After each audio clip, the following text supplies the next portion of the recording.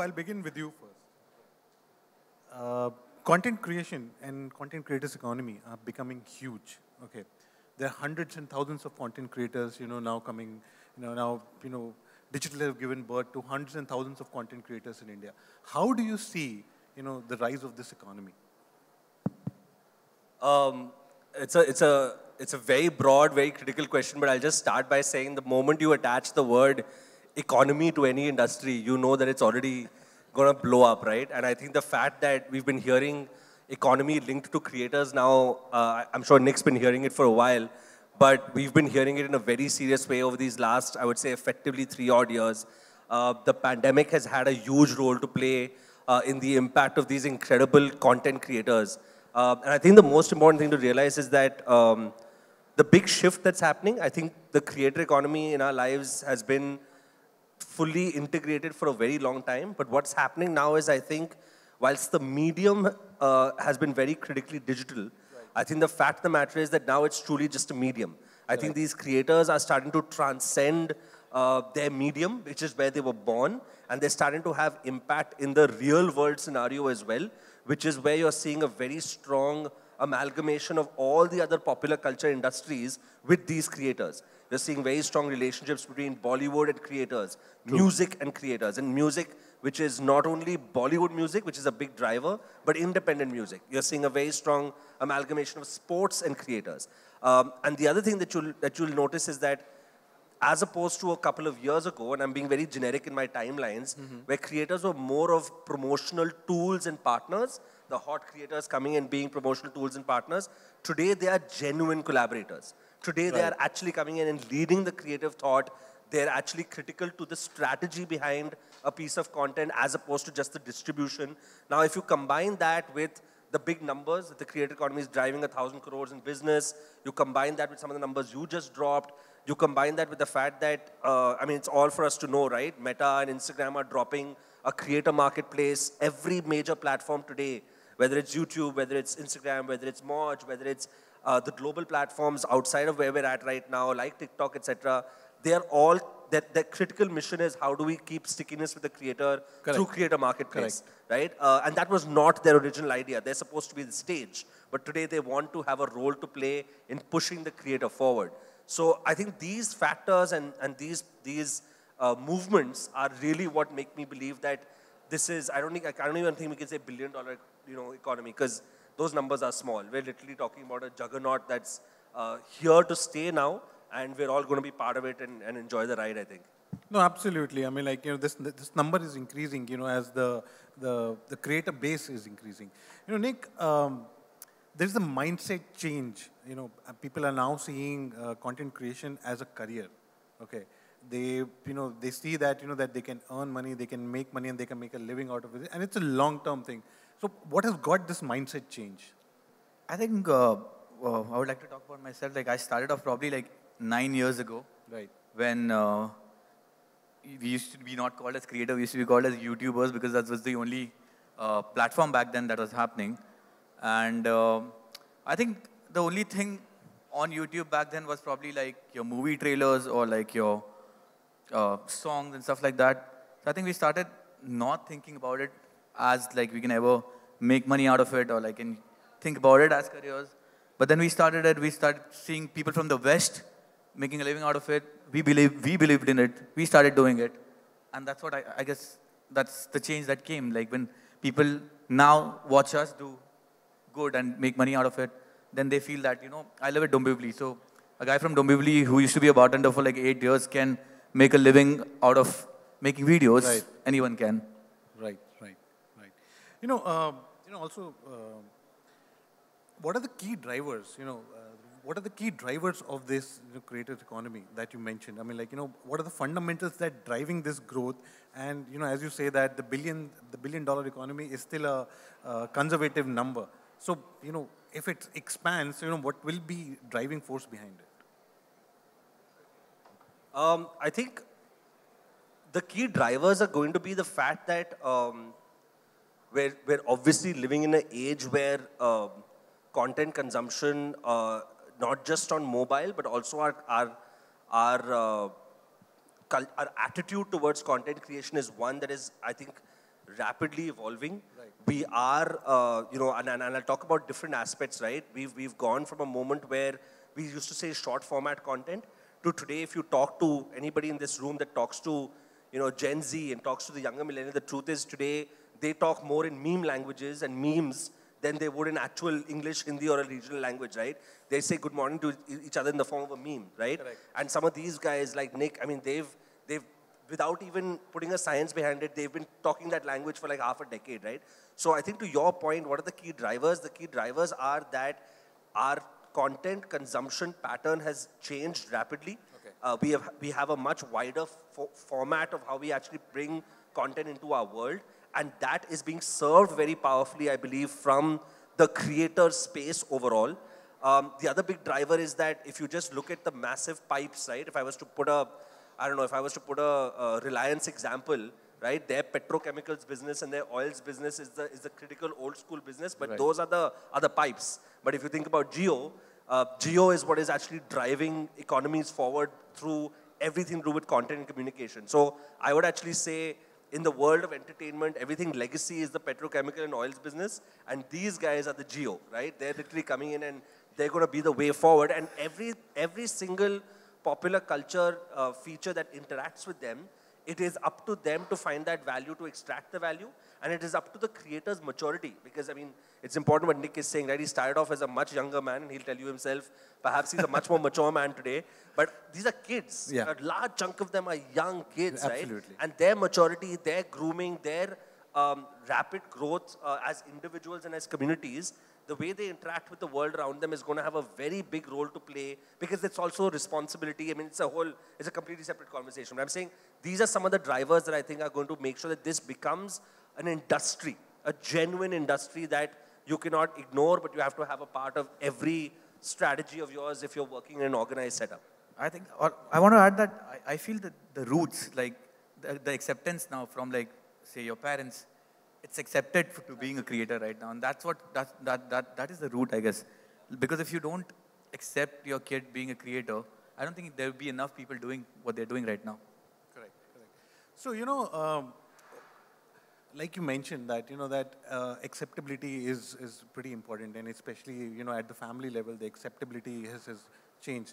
So what are the genres, I mean, like, around which the content is getting created, and, content creators are coming across which genres, And there are niche genres also, I understand that, where the content creators are coming.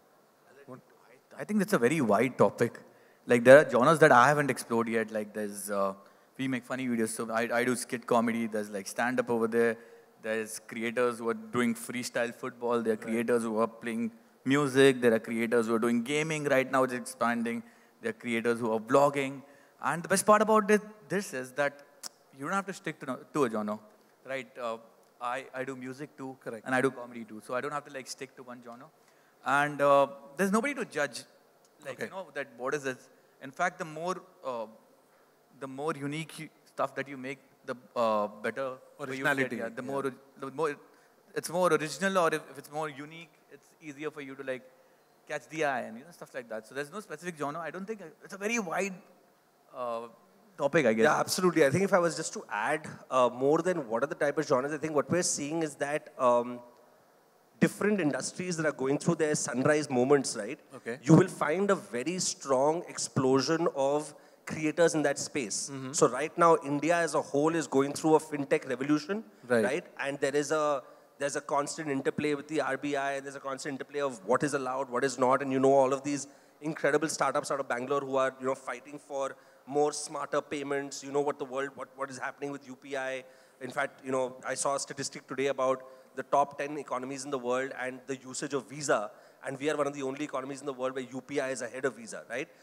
Which is crazy if you think about it, given the head start that Visa had, and even in a country like ours, right? So the point I'm trying to make is that in this particular case, you'll see that when there are industries that are exploding, the creator ecosystem that has intelligence in that area will explode with it. So today, finance creators, for example, have a huge role to play in a responsible way in terms of what they're actually going out and impacting consumer behavior, or they're impacting brand awareness and salience. Similarly, tomorrow, if we're going to have, like, EdTech had its moment. Correct. EdTech is starting to plateau a little bit, but EdTech had a huge moment. And similarly, I mean, we're going to see it in pharma, we're going to see it in various other sectors. Experts in that field who have found a way to put their intelligence and creativity out there, utilizing any medium they want to, those are going to be the genres that are going to happen. So exactly what Nick said, it's too broad. We do not know where the next mega creator is going to come from. It'll be an interplay with the industry that's And I think you growing up. rightly mentioned that, every industry is having their sunrise moment, because you rightly gave the fintech example. So 2 years ago, with the start of the pandemic, I believe the fintech influencers, they emerged, how to invest, how to, they started creating those how-to videos, invest in the markets, invest in the insurances. So now this genre is becoming bigger. And I was researching a few days ago, I mean, like, there were many content creators across this genre, and it's becoming big. Yeah, because this is everlasting too. Like, a how-to video has very long shelf life. Like, you're still going to search how to. Right. Like, I make funny videos, I'm just going to post it out. People watch it, people share it, that's about it. Like, it doesn't have a shelf life. Like, the how-to videos, probably people 20 years later are still going to search how to dress well. Like, it's still going to work. That's why I guess that segment is exploding. A while ago, Nick, you were talking about the originality of the content. Okay, so when you started as a YouTuber, I mean, like, the idea was pretty important that, that there was hardly any content that was created. So you guys created, I mean, like, that was more of original content. But is the new breed of the content creators, are they focusing more on coming up with these innovative scripts, innovative ideas? Are they creating that original content? It's in your opinion. I mean, I can't widely say about everybody, but I don't see enough. It's just same stuff in, like, different ways. I think it's because there's so much content in the market right now that you'll be like, okay, if this is working. And this is what happens, that if somebody does something that works, people try to imitate that. And back when we started doing videos, I used to watch a lot of Key and Peele. Have you guys heard of Key and Peele? The sketch comedy show on Comedy Central. And Dave Chappelle shows and stuff like that. And then I started realizing that even if I don't want to, my subconscious mind tries to, like, imitate his writing. Right. That's why I stopped. Like, it's been 4 or 5 years that I've not seen, like, any piece of content. Because I feel that's the way you can keep it original, because I'm sure that a lot of people thinking what you're thinking, but that at least you know that you have not seen it and made it. So it's just that to be original, that's what I feel. Like, people have their own stuff. But this is how I do, is like, to be original, I think I should not watch anything and just, I travel around a lot, I meet a lot of people, I talk to them. That's how I write content. Dhruv, what do you think about, the importance of original content? I original really ideas. I really want the Unique answer. content. I really want the answer to rest with Nick, because we've had many conversations about this and he's being very, very polite. But the brutal truth is that the interest of this game is going to be how many of these creators actually sustain. Correct. I'm not even going to say for a 5-year period of time. I'm going to say, are you going to be able to find sustenance in your area of creativity, literally even for like 24 months. And that's where I think what Nick said is super critical, which is that finding your own voice. And because remember, let's understand the larger game. All the big platforms are going to want to find a way to get all these new creators to a certain size. And then after that, as we have all understood and realized, the algo starts to kick in, right? The platforms will always want to win, and that's perfectly fine. There will be a balance, there will be a, a structure of how it gets done. It's the nature of the game. But what keeps creators relevant and consistent is that unique creative voice that they have. And I think that's really the long-term game, right? So I can't, intelligently as a non-creator myself, but very fortunate to work with the best creative minds in the country. That is something that now I've been in the business for 15 years. Right. That doesn't change no matter who you are. Whether you've been working in Bollywood like myself or now working in digital, that consistent voice is something that everybody needs. I think I have an answer for this. Like, what's your name again? You came to pick me up, right? Pratik, do you watch content? Name 5 creators, like off the head. Super fast. Beyounick, Ashish Chanchlani, Harsh Benewal, and it'll take time. Flying Beast. I'm not remembering. See now, have you heard, and I knew this would be the answer. Have you guys heard any new name in this? Anybody who's not doing this in the past 5 years? That's true. That's true. So it's important, the originality of the content, will take you actually, to the higher goal? Name the fifth one, dude. That's the thing. Like, I'm sure there are a lot of people doing a lot of stuff. They're constantly posting stuff. They are like trying to imitate stuff. They're trying to like. I think the race has become now to how much more that you can put out than how much Valuable. how much it's valuable. Valuable. Very interesting. Dhruv, how are brands, seeing content creators? They are very keen on associating them, at the script level, integrating with them, working very closely. So how are brands investing into it? And is it across the sector? Sorry, is it across the sectors, where they want to associate with the content creators? No, so I think that I'll try to put it very simply. The creator economy X brand partnership is established. I don't think you're a brand marketer or anybody who's a custodian of a brand today, and if you're not aware of the creator economy, you are either going to lose your job or your company is not relevant, very honestly, right? Having said that, like with any business, the layers at which your understanding of the creator economy exists as a brand has a huge impact with the way you interact with them.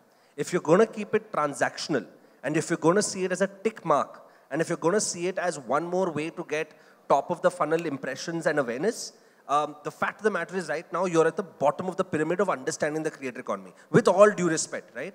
There are organizations who have employed creators. There are organizations who have, invested, like you rightly used the word invested, right? You didn't say spend or sponsored. Right, I mean, they've been doing it for 3 odd years.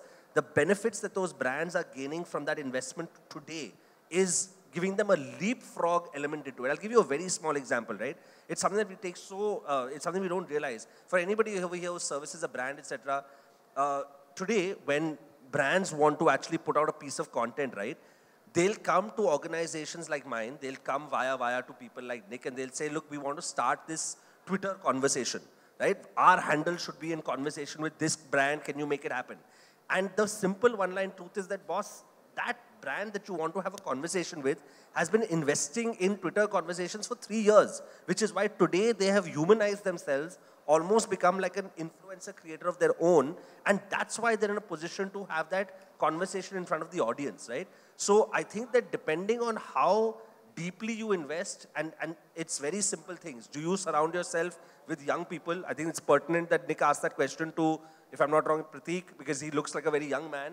So it's important that that's the audience which is driving a large chunk of consumerism in this country. And I'm making a generic statement. Are you surrounding yourself with those people? Are you asking yourself the hard questions? Are you treating the influencer/creator like a commodity? Or are you getting them into the room and saying, boss, I want to partner with you? Because they're actually building communities of their own. And today, Nick's community, for example, is larger than a bunch of television channels put together.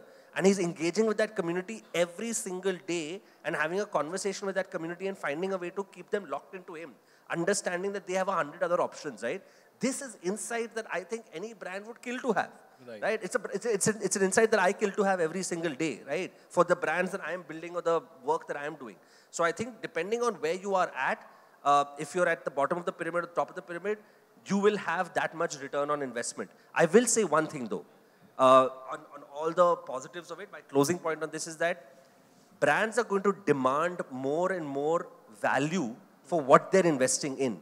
The entire industry, organizations like mine, mega creators like Nick, we all have to speak that language and be empathetic to the brand's desire to know what is the impact of what I'm doing. Because all the legacy formats, television, you will get your TRPs, print, you will get some version of something. I know, for what you have, and you guys are investing in digital, so you know the roles you're playing. Digital creators are still making that science legitimate. And as that science gets more and more legitimate, this industry is, every brand is going to work. I'll tell you, I was having a recent conversation with one of the marketers in the retail industry.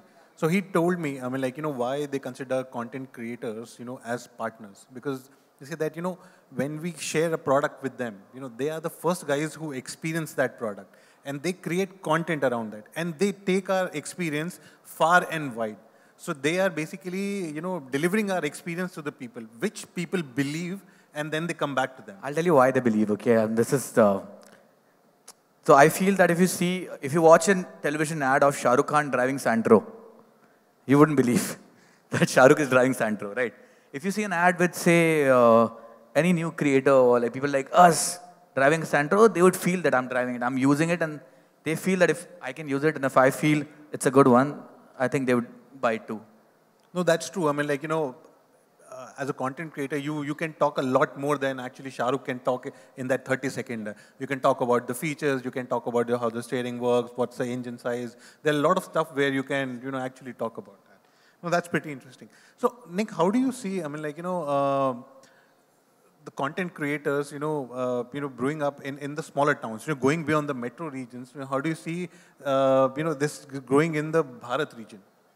It's going amazing. In fact, I personally watch a lot of channels who make those cooking shows. You've seen those people from the village who were doing. Yeah. Right. The one that came on Vikram movie right now. And I know this one guy who makes swimming pools and stuff like that. I think it's only going to go wider. It's only going to go wider. It's now there's a lot of people. What's happening is now there's a lot of people who are in that phase who we were at probably like 10 years ago.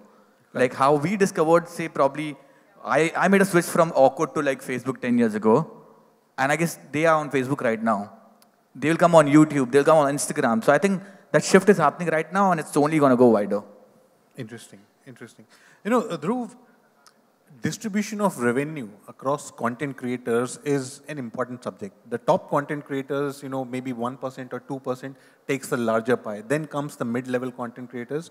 And I'm not sure if I'm right in saying this, but even if the smaller denominator content creators, it's based on luck. If they're able to create the right content, get it right, then they might succeed and then sustain. How do you see this economy? How do you see this entire, top, middle, and bottom funnel growing? I'll just start by saying in any creative industry, right? That's the nature of the beast everywhere. Okay. I mean, you look at the cinema industry globally or in India, the top 1% take 80% of the revenue, whether it's their fees, whether it's the endorsements. If you look at gamers, I think if we have in the room, we have the founder of Router here, and he'll tell you he's one of the biggest, partners of the gaming industry in India. And he'll tell you very much the same thing. He probably won't be so open about the numbers, but he will tell you very much the same thing. So it's not very unlike any other creative industry when talent is at the core. To hell with it, investment bankers, the top 1% are taking home 80% of the funds, right? So I'm just saying that, how do I see it getting distributed? It's linked to your earlier question. Okay. As more and more brands, because you spoke about the creator side of Bharat, what I think is going to be super exciting is when the next 1,000 brands that aren't serviced by the top agencies in Delhi, Bombay, Bangalore, right? The local sweet shop who says that, boss, I'm catering to this 10 kilometers, and I want one local creator who does really cool stand-up or really good mimicry of a big Bollywood star. I want him to come to my store and I want him to say, today everything's at 50% off and I'm going to hand it out to you. That local impact and excitement when it goes to Dhanbad or it goes to Itanagar, then it's a game over. And I can tell you, organizations like mine are investing in that future. So when that explosion happens with brands and corporates, and when that meets the inspiration that creators are getting from guys like him and are growing and going side by side, that's when you're going to have a completely new way of, digitization is going to go to that level. Then it's why I said $1 billion is too small. Also, the community is quite strong when you're just growing up. Okay. Like the more wider you become, then it's like Shah Rukh Khan. Like, then you become like, okay, he's too commercial right now. The more smaller you are, the more tighter you are. So I own like 9 brands right now. I own 9 companies. We have a lot of products. So personally, if you ask me, who would like to invest on more is like micro creators more than like the top 1% because the impact is harder there. True. Yeah, that doesn't mean you guys don't invest on us, yeah. Absolutely. And regulation is also an important subject, when it comes into the content business, So how do you see, the regulations being driven? There's a draft also, government is also working on a draft bill, on the content side. So, how do you see, is it necessary, is it needed to regulate the content industry? I mean, once again, not unique to the creator economy. Regulation exists in every popular culture domain. In our country where we have a a decent amount of creative freedom, and we are, you compare ourselves to our immediate neighbors, we're truly in a great space. I think that it's a good move that we have the kind of regulations that are coming in, because the fact is the barrier for entry to influence on, on social media today, there is none, right? Correct. So there is undoubtedly the need for some level of certification, some level of regulation. But as with any great public-private partnership, and I do have to say, from, we were involved in this entire work that ASCII did last year, and I think that, and they have some amount of, impact and relationship with the government, and the communications industry in the government, the INB ministries. The approach was very forward-thinking. Okay. They invested in it. They said, we understand what you need. They helped ASCII acquire a bunch of technological tools. So I think that it's going in the right direction. What we have to just be aware of, that every time something comes out, everybody goes into a tizzy. Creators go crazy saying, "Hamara dhanda band ho jayega." Right. Brands go crazy saying, "Shit, I'm not going to put this hashtag." This is the nature of any growing industry. Good communication, complete clarity of thought, and creating systems and bodies that are representing both the creator side and the brand side and the consumer, just like you have for the consumer courts, etc. It's going to allow it. It's just that the world is much larger. You maybe have 10,000 ads in a year, but you'll have 10 crore pieces of influencer content in a year which is sponsored. That's just a tech system that we have to arrive at, but I think we're going in the right direction. Nick, do you go with his thoughts? Yeah, 100%. Like, I've seen the changes. Like, we've started, like, as I said, I started 9 years ago. And we used to, YouTube used to send us for this thing called speed dating with brands, where we used to tell brands why to come on digital. Okay. And like, I think we've come a long way from like, yaar, ek viral video banana hai, to like them understanding micro creators and stuff like that. And then obviously if the business has come so wide and it's become so big, there have to be regulations that have to, I think we're going in the right direction, as Dhruv said. Great. I think let's go to the audience, if they have any questions about. Anyone? Yes. Yeah, the lady here. Can you please share the mic with him? Towards the left, yeah. Thank you.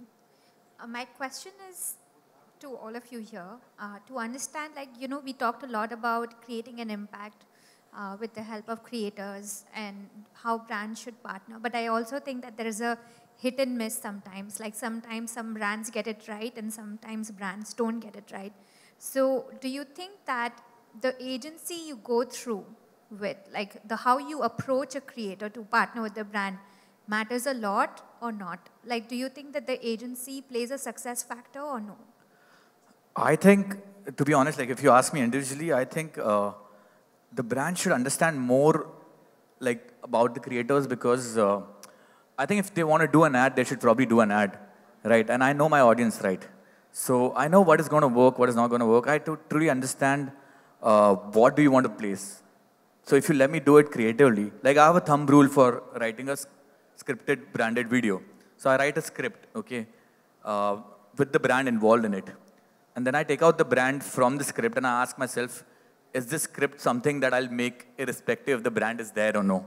And if the answer is yes, only then I put it out. That's why over this 9 years, we have now got like, hey, you're sold out, you're just doing brand. In fact, most of my stuff which has more views are branded. So I think they should lead on us on like how, in fact, I feel sometimes that the agencies adds a lot of layers which are not even like involved by the brand. Then it becomes like tougher for us to like kind of, I think, more than them pitching or them saying this is the brief, this is what we need, I think all they have to say is this is what we need. And we should all sit together, say the agency, the brand and the creator should sit together and like try to come up with an idea or try to come up with something which would highlight that the most, plus make it, for me, like for instance, plus make it funny.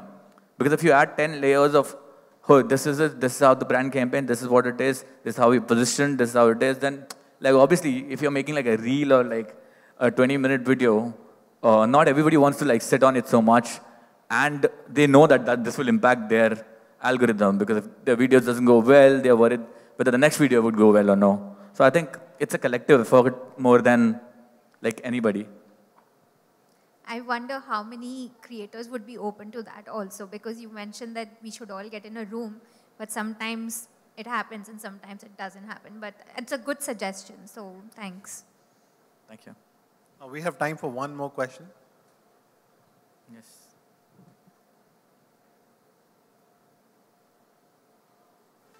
Yeah. So earlier in one of the panel discussions, someone mentioned that there was a saturation point when Bollywood celebrities were trying to sell some products because they knew that or maybe you were only mentioning, Nick, that Shah Rukh Khan, nobody will believe if Shah Rukh Khan is trying to sell Santro. Similarly with influencers, now that we are seeing so many influencers promoting inorganic,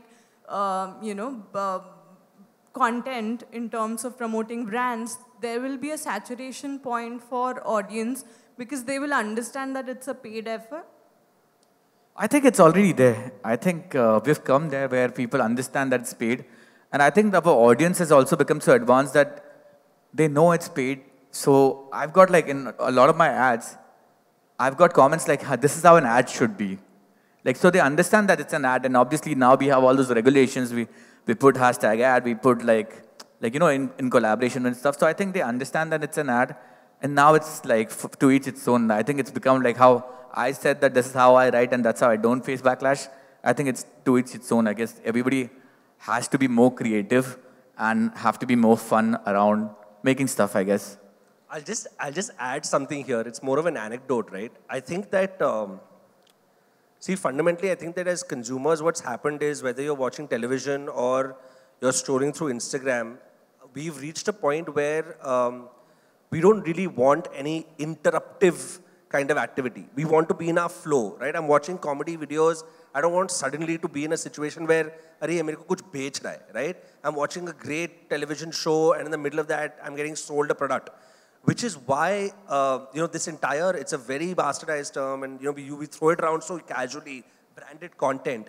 But what is really the purpose of branded content and why do these guys play such a critical role is that the movement is towards that piece of content feeling non-interruptive. And that can only happen if what you're seeing is a story. Because as human beings, psychologically, we're only driven by stories. We hate to be sold stuff unless we're seeking it. Unless we want to go, like how Nick said earlier, you want to know how something works, or you're seeking something specifically, then we're happy to be sold to. But when we're watching content, we want to be entertained or informed, even the stuff that is being sold to us has to be in the form of a story. So I think that's really your point, which I'll drive out, and I think that's the future of advertising as well.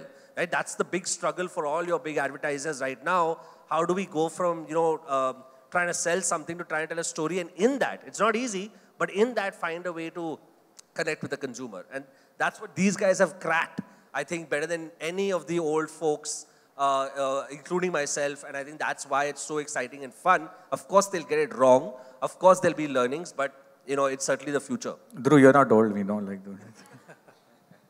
All right, ladies and gentlemen, thank you very much. Thank you. Thank you, guys. Thank you, guys. Thank you.